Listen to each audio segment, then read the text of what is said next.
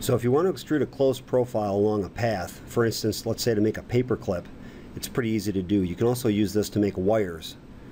For instance, I started with a sketch of a paper clip. Then I made a work plane perpendicular to the end point, and I sketched a circle on the end of it.